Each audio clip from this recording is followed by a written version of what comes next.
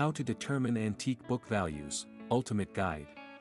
Regardless of whether you are a book collector with a sizable library or you have just come across some old books lying in your attic, it can be a challenge to determine the cost or value of old books.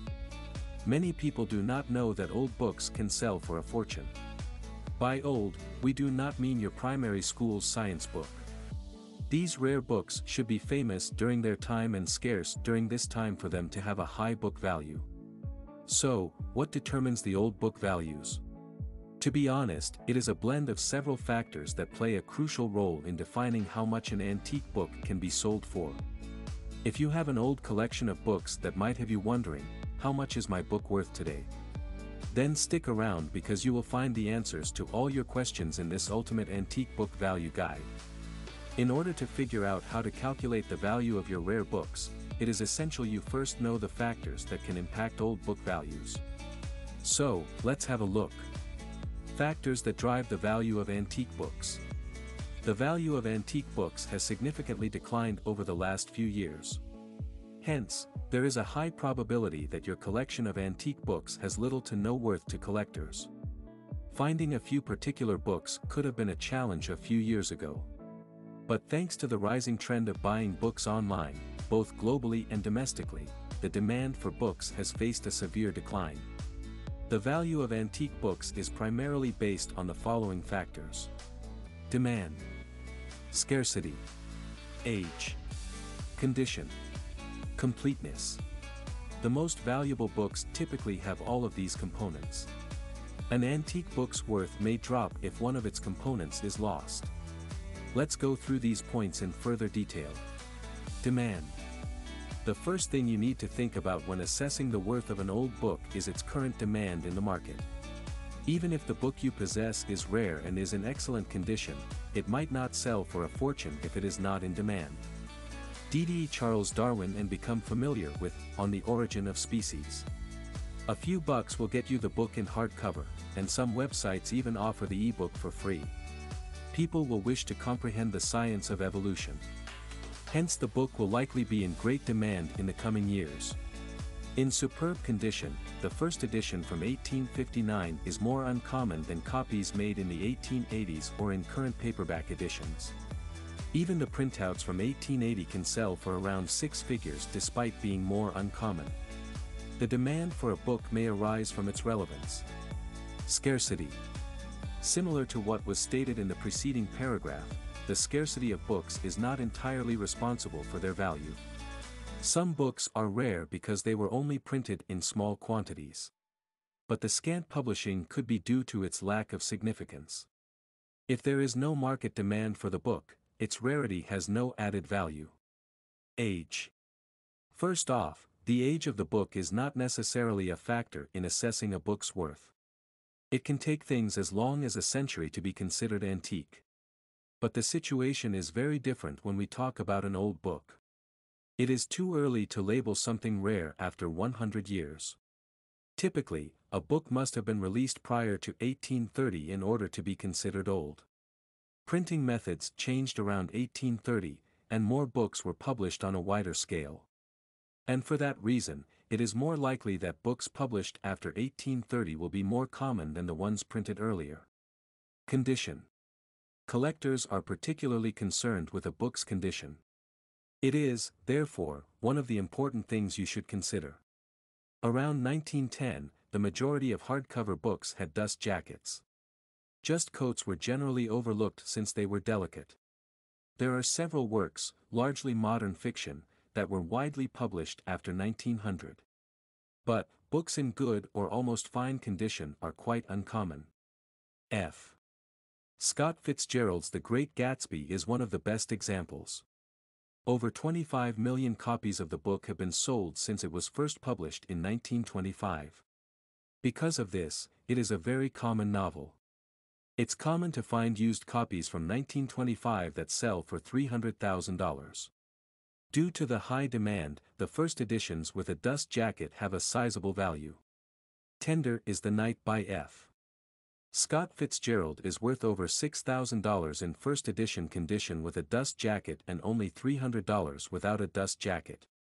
It should be emphasized that the large difference in value is due to the fact that approximately 90% of dust jackets are typically destroyed, either intentionally or as a result of their transitory and delicate structure. If you possess the dust jacket of a great book, be sure to treasure it and protect it by wrapping it in plastic. This is due to the fact that a rip in the dust cover can significantly lower the value of the book. Books in bad condition or without good dust jackets may have a large 90% value drop. But you shouldn't only concentrate on the state. Two other criteria are needed: demand and rarity. Therefore, demand, a book's physical condition, and rarity can all dramatically raise a book's worth. Completeness. The last element is completeness, which is quite essential for books. The worth of the book depends on every page, even those that are just blank pages. Ensure that there aren't any loose pages or leaf piles that have escaped or are on the verge of escaping.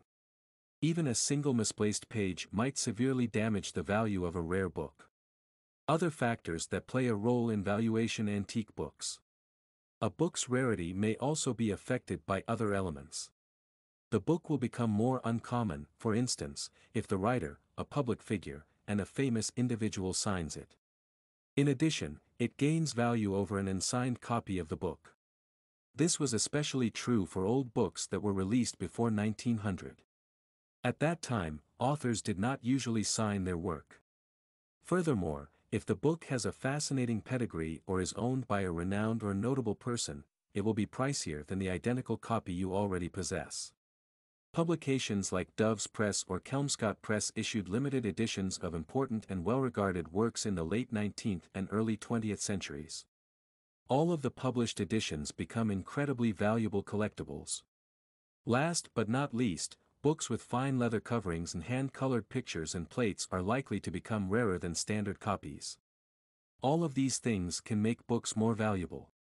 Do first editions of books sell for more money? The initial printing of a book usually has more significance to book collectors than to the printers.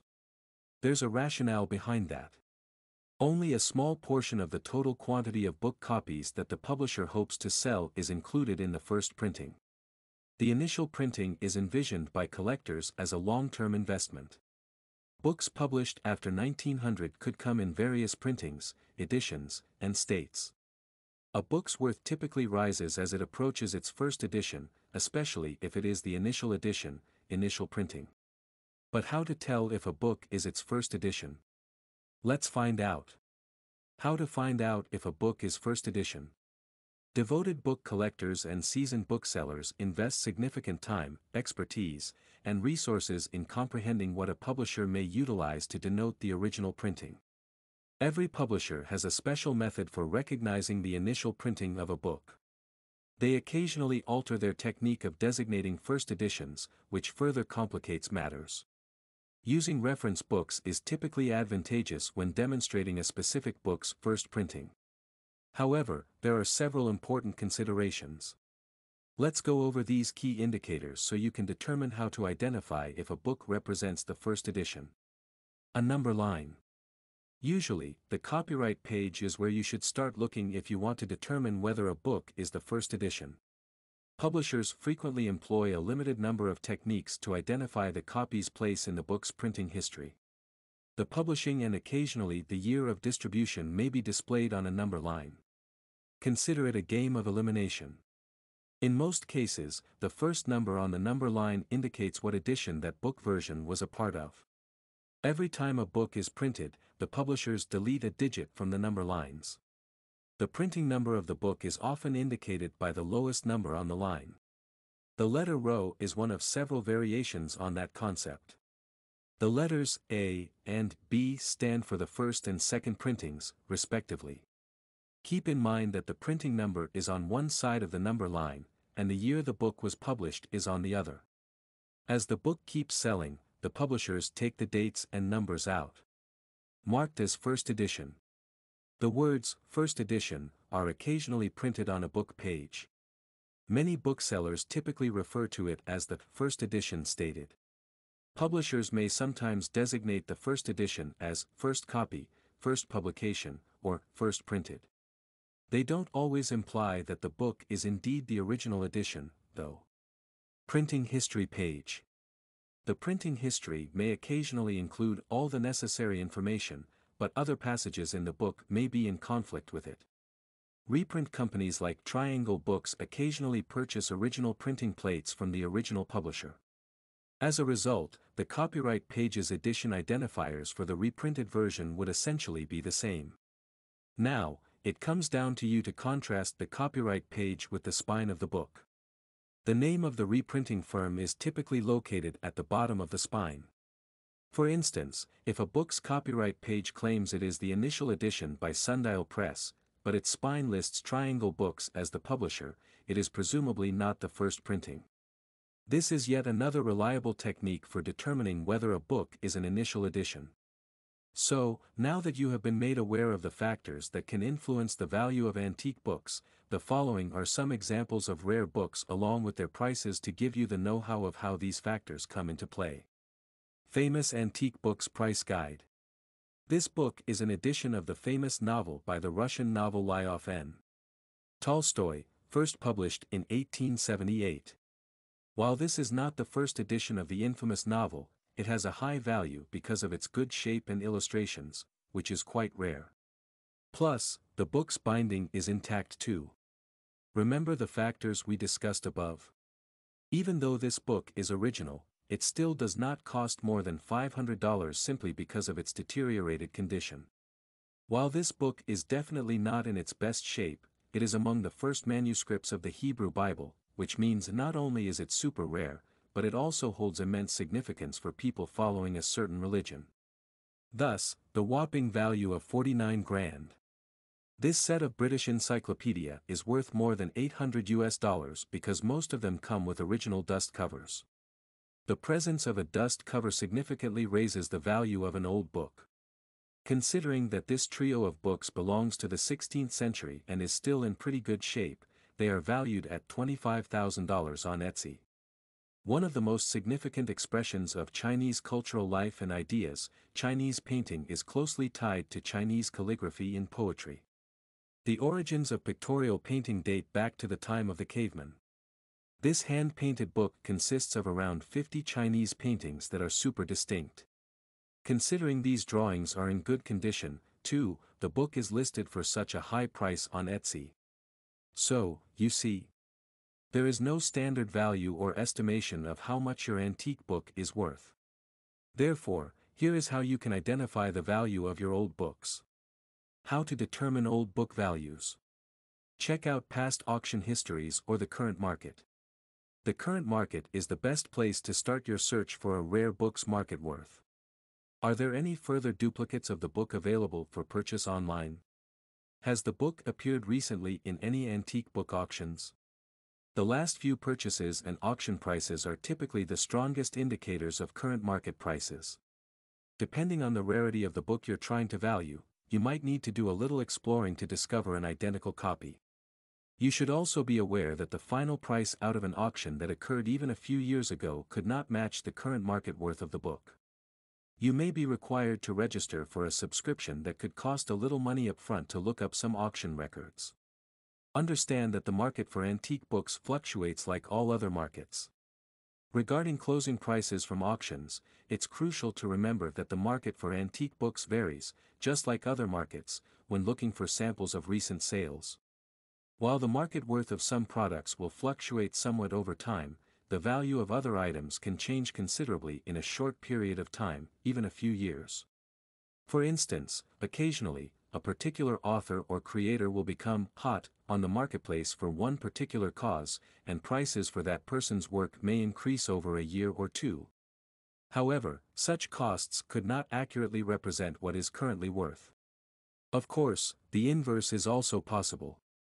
Your book may be written by a writer whose books are currently fetching very high values at auction. Bids that occurred from a while ago might not reflect that, the prices at that time may have been far lower. Consulting an appraiser. If previous auction news or current online marketplaces don't provide enough details about your book, you might want to think about contacting an appraiser. An expert in rare books should have in-depth market knowledge and expertise in estimating the value of books identical to yours. Some specialists in rare book valuation may be able to offer an estimate for items with a wide variety of production dates and locations. Other appraisers might concentrate significantly more on a specific category of rare books. Get in touch with a nearby antique bookseller. Where can you locate the best appraiser to give you an estimate of the value of your book? A nearby dealer in rare books might be able to assist when you are looking for the best appraiser to give you an estimate of the value of your book. A rare bookstore in your neighborhood might be able to provide the appraisal for you in some circumstances if you're not looking to resell the book but instead want to get one for insurance purposes. Plus, there are moral considerations to take into account. A rare bookshop shouldn't provide an evaluation or valuation if you're simultaneously asking them to purchase the book from you in order to resell it. Remember that asking the retailer to purchase the book from you is not the same as asking for an appraisal. Bring the book to a nearby bookseller who might be interested if you only want to sell it and ask them how much they'll pay for it.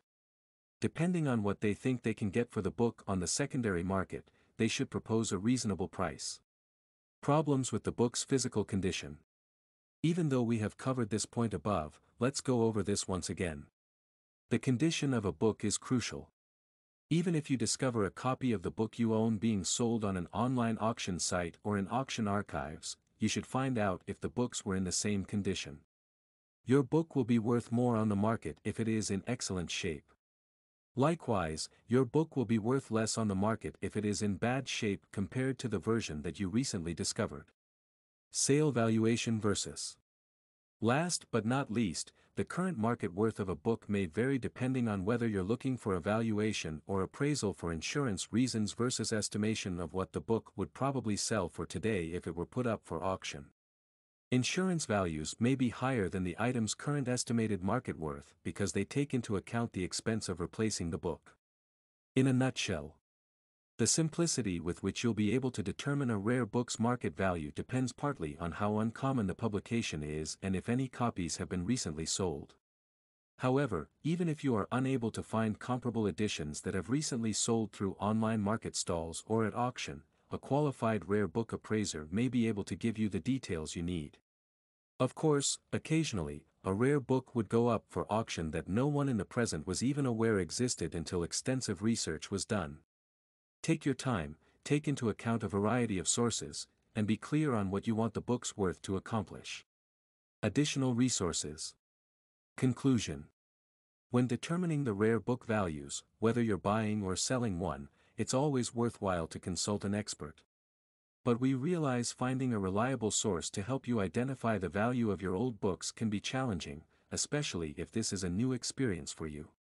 Hence, we created this ultimate guide for you with the hopes that it will help you learn all that you need to know before you can find an estimated value for your antique book collection. So, did it help? Let us know in the comments section below if you found our article helpful and worth your time.